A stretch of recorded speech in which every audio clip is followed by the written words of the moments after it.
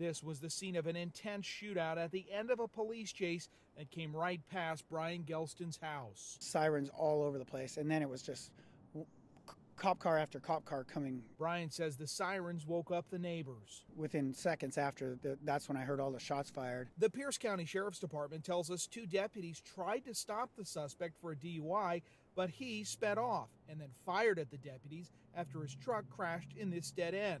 One deputy thought he was shot, but it was later determined he wasn't. He actually took a round through his handcuff pouch, and the bullet was stuck onto one of his handcuffs. While both deputies were uninjured, the suspect was shot. He was taken to the hospital with serious injuries. After hearing about the bullet striking the deputies' handcuffs and seeing this damage, Brian says he's amazed the deputies weren't killed or seriously injured. He's thankful for the police officers and putting themselves in harm's way for us.